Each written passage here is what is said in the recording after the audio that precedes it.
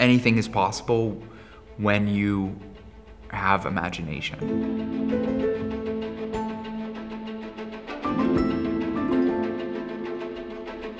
We are aiming for making something that you've really never seen before. I sort of had the idea of doing a one-person Christmas Carol late in the last century. Dickens himself did it as a one-person show.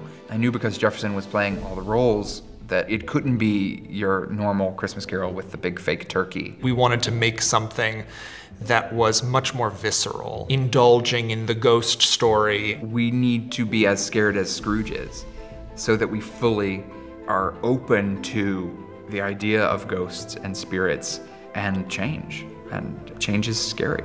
But also with a sort of immensely clear message of hope for humanity. I'm obsessed with Jefferson Mays. There is a scale in his performance and a sort of virtuosity. It is such a thrill as an actor to be able to tell an entire story. And when the production works perfectly around that, it does create a kind of singular experience. I'm spoiled now. How am I gonna work with anybody else?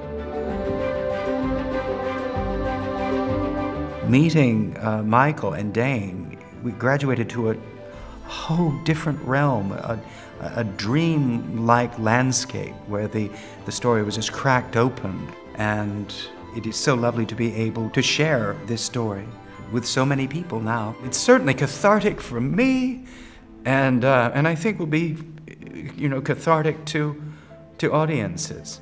I can't listen to Jefferson speak the final words of this play and not feel like, oh, you know what, I could do better. I could help someone. I could look at someone with compassion. The possibility for change and redemption that lies within all of our hearts.